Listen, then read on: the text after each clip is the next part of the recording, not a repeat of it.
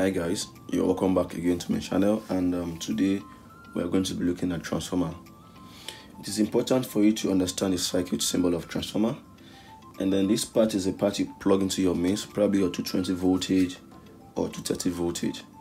Now this is the number of coil in the primary, the current in the primary, the voltage in the primary. This is the secondary part that gives you whatsoever you're looking for. Now this is the secondary coil, the secondary current, the secondary voltage. Your transformer can either be step down or step up transformer. I am going to start with a step down transformer. Now for a step down transformer, the number of coil in the secondary is lesser than the number of coil in the primary. That is, the NS is lesser than NP. All the parameters you have here are lesser than the parameters you have here. For your step-up transformer, now the number of coil determines the current you have. If you have higher coil, you have higher current and higher voltage. So the number of turns of coil you have determines if your transformer is going to be the step-down or step-up transformer. So if the number of coil you have here is actually higher than this, then this transformer is going to be a step-up transformer. But if the number of turns of current of coils you have here is lesser than the number of coil you have here, so automatically you have a step down transformer.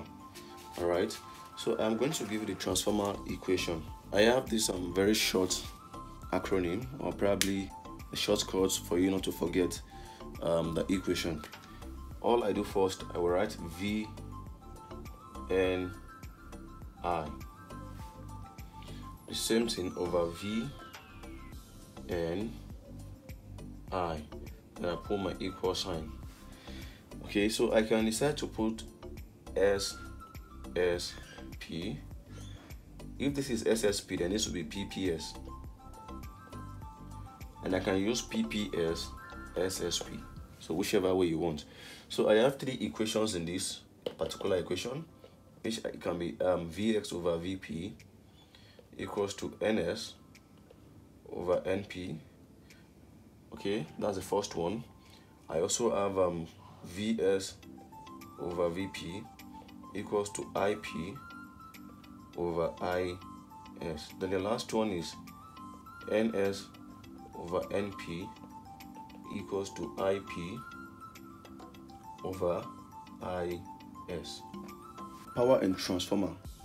We have the power input and the power output. Remember, the input section of your transformer is the primary section. Okay, so and remember, your power is current and voltage, that is IV. So that means I'm going to have Ip Vp as the power input. Now the power output is Is Vs, because the secondary section of the transformer is the output section of the transformer. Now, in order for us to calculate efficiency of a transformer, okay, that is our efficiency now is going to be the power output over the power input. Power output over power input times 100. Okay, so which can be Is Vs over Ip Vp times 100.